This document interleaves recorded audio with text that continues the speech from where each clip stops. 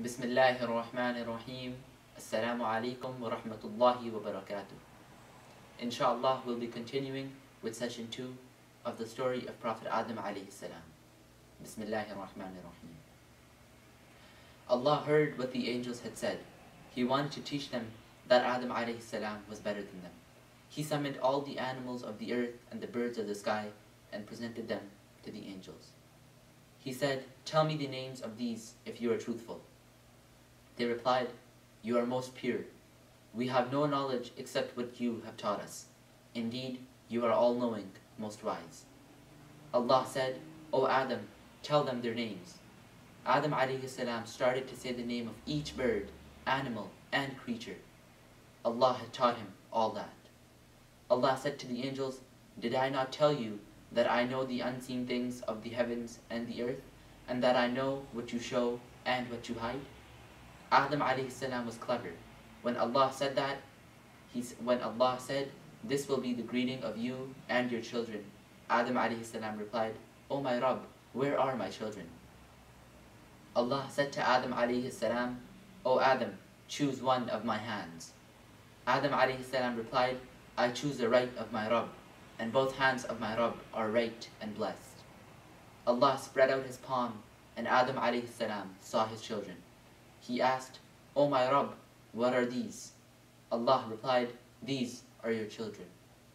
Adam alayhi salam saw that each person had his age written between his eyes. Amongst them was a man who had light on his face, that Adam alayhi salam liked. He asked, "O my Rabb, what is this?" Allah replied, "He is a man from amongst your children. His name is Dawood, and his age will be 40 years. Adam alayhi salam said, "I gave him 60 years from my age." In that way, the age of Dawood alayhi salam became 100, and the age of Adam alayhi salam was 1,000 years. He had a large body. He was 60 arm span tall and 7 across. He was very beautiful in his form, because Allah had created him and shaped him with his own hands. He was the best and most beautiful of Allah's creation. Adam alayhi salam lived in Jannah alone. He felt lonely. He wanted someone to be with him. Adam alayhi salam slept for a long time. Allah wanted that he have a wife to live with him. He took a rib from him, but he did not awake. Allah placed meat in place of that rib. He made a woman from that rib. The woman sat by Adam's head and looked at him. She liked him. When Adam alayhi salam got up, he saw her and liked her. He saw her looking at him and felt love for her. He asked her, "What are you?" She replied, "A woman." He asked, "Why have you been created?" She replied, "To live with you." Adam alayhi salam continued to look at her. He was very happy. The angels came to see Adam alayhi salam and the new creation. They asked, "What is her name, O Adam?" "Hawa," he replied. Why is she named Hawa?" they asked. "Because," he replied, "she has been created from hayy, something living." They asked, "Do you love her?" "Yes," he replied. They asked Hawa, "Do you love him?" "No," she said, but her heart was filled to the brim with love for him. Adam alayhi salam and Hawa walked in Jannah, eating from his fruits. It was a Jannah which Allah created to test Adam alayhi salam and Hawa. The enemy was outside Jannah. He tried to come in, but could not. Allah said, "O Adam, this is an enemy to you and your wife. Do not let him take you out of Jannah, for then you will be most unfortunate. In there, you will not be hungry nor naked.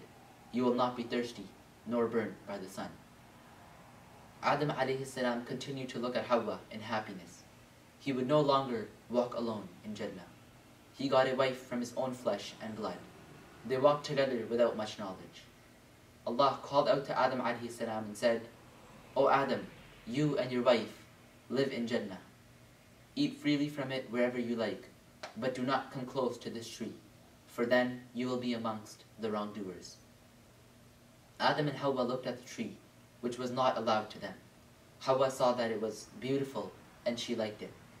They walked and ate from the fruits of Jannah, which was allowed for them. They lived in great happiness. Iblis had been thrown out of Jannah. He hated Adam alayhi salam very much. When Hawa was created from Adam's rib, he started to hate her also. He promised himself that he would get Adam alayhi salam and Hawa thrown out of Jannah, as he had been thrown out of Jannah. Iblis kept going by the gates of Jannah. He wanted to get inside. The angels standing by the gates chased him away every time. They were the guards of Jannah. Iblis, however, did not give up trying to fulfill his dirty hope. He thought that perhaps he could ask one of the creatures of the earth to carry him into Jannah. Whichever animal he asked refused him. He then went to the snake. It was at that time a beautiful animal which walked on 4 legs. Iblis said to it, "I shall protect you from the children of Adam. You will be under my protection if you carry me into Jannah." The snake put him between his fangs and entered with him into Jannah. The guards did not realize what he did. When Iblis knew that he was in Jannah, he came out from the snake and rushed to Adam alayhi salam. He whispered to him, "O Adam, shall I not show you the tree which will make you live forever, and a kingdom which will never come to an end?" Adam alayhi salam did not listen to him, because his Rabb had warned him against Iblis and told him that he was his enemy. Iblis did not give up hope. He kept whispering to Adam alayhi salam. He told him and Hawa, "Your Rabb only prohibited you from this tree because it will make you angels or live forever." Adam alayhi salam did not listen to Iblis and ran away from him. Iblis followed him. He told him, "In the name of Allah, I am a well-wisher to the two of you." Adam alayhi salam put his fingers in his ears and went far away from him. Iblis now knew that he would not be able to whisper to Adam alayhi salam. Iblis now looked at Hawa and saw her looking at the forbidden tree. He rushed to her and said, "What a beautiful tree. Its taste is delicious. Its smell is pure. Its color is strong." Hawa now liked the tree even more. She wanted to taste from it. Her wish for it became so much that took control over her. She stretched her hand to the tree and disobeyed her Rabb. She took from the fruit and ate it. She found its taste to be sweet. She went to Adam alayhi salam and said to him, "O Adam, eat this, for I ate it."